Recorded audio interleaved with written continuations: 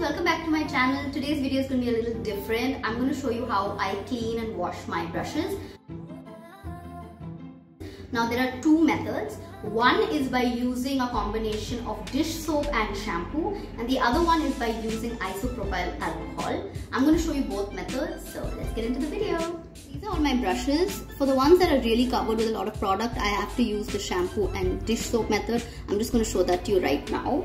So you take any sort of cup or any kind of container, and I'm going to be using this dish soap. It's non-toxic and I think it's just better since this is all the products are going to go on my face.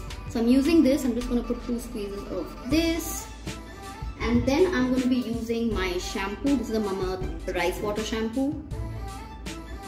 Just 2 squeezes of that. Now I'm going to fill this up with water. You want it to get nice and foamy. Then I'm going to put all my brushes in here.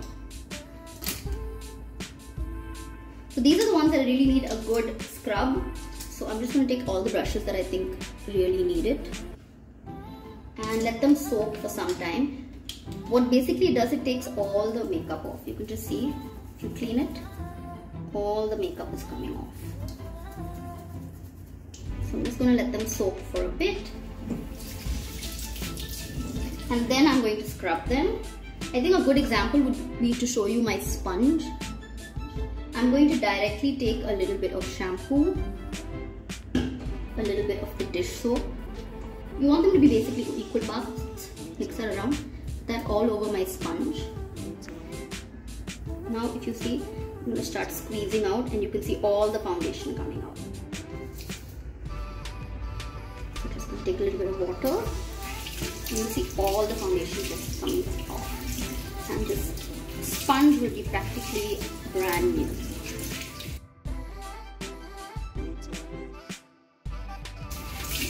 Can you see how clean it already is?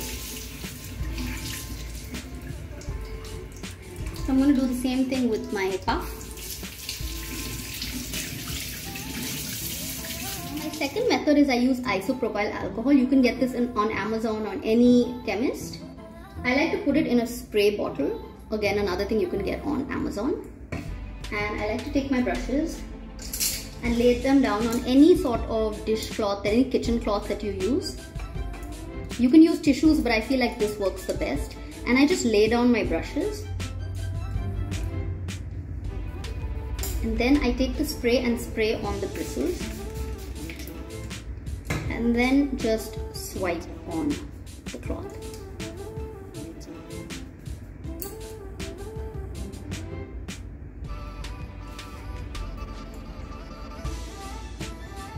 You can use this if you use the brush only once and you just want to take off a bit of product.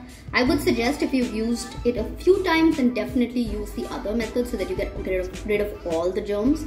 But this is good as well. You can also do this just before applying it. Even after you wash the brushes, you can do this just to further clean the bristles.